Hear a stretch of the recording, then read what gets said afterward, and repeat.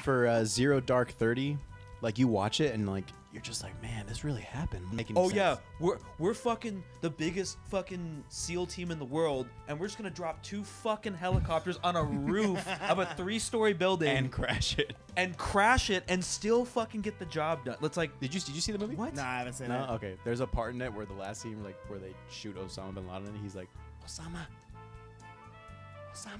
and like he peeks out of it, and it's just like, I was like, come on, you know that doesn't Come sound, on, guys. that doesn't sound like your brother. Like, I wonder who was cast as Osama. I wonder if they. I wonder if they know. just went around and made a lot of people. it was uncomfortable in airports. Mel Gibson in brown face.